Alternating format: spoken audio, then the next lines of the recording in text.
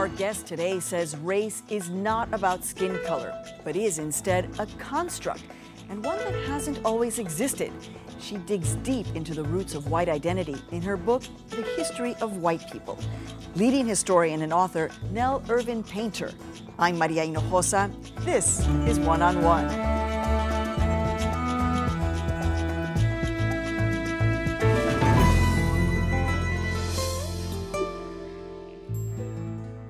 And so you want our audience to, like, how, again, because most people aren't historians and walking around with this kind of baggage of knowing.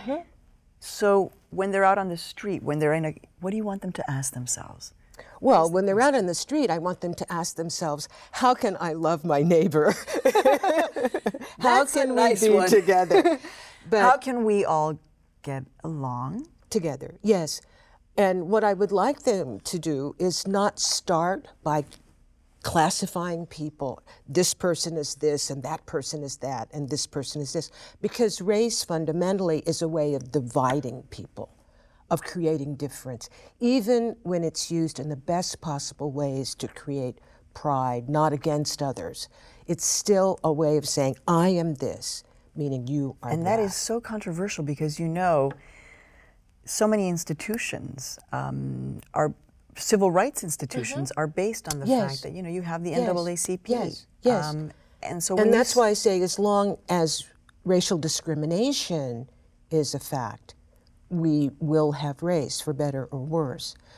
But that doesn't mean that you can't understand that race is a concept.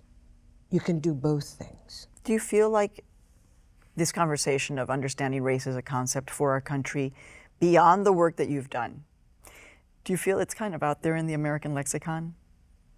It depends on who you ask. So if you ask people in the academy, it's a commonplace. But if you ask people on the street, they probably believe that race is something in there, biological, permanent, and separates people. So the idea of race, what the core of the idea of race is that it's biological and it's permanent.